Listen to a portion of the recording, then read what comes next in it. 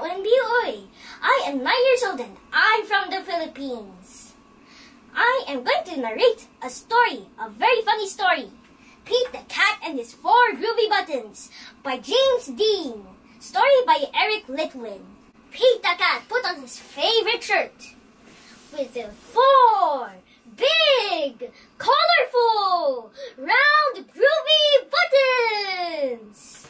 He loved his buttons so much, he sang this song. My buttons, my 4 groovy buttons. My buttons, my 4 groovy buttons. Boing! Oh no! One of the buttons popped and rolled away. How many buttons are left? 4 minus 1 equals 3. Did Pete cry? Goodness no! Buttons come and buttons go. He kept on singing his song. My 3 groovy buttons. My 3 groovy buttons. Boing! Oh no! Another button popped up and rolled away. How many buttons are left? 3 minus 1 equals 2. Did Pete cry? Goodness no! Buttons come and buttons go. He kept on singing his song.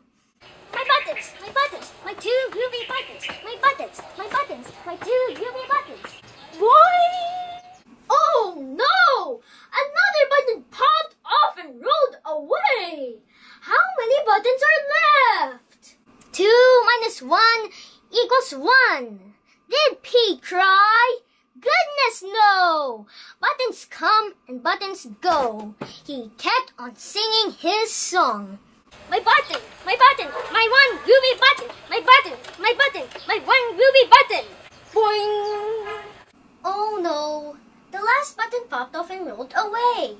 How many buttons are left? 1 minus 1 equals 0.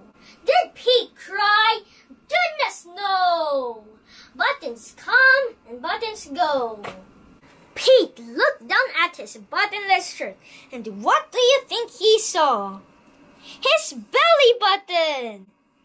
And he kept on singing his song. My button, still have my belly button. My button, still have my belly button. I guess it simply goes to show that stuff will